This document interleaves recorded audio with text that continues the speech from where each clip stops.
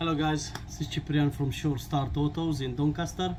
I get quite commonly asked by customers why do you have to replace and clean the whole system when two or more of the injectors have failed.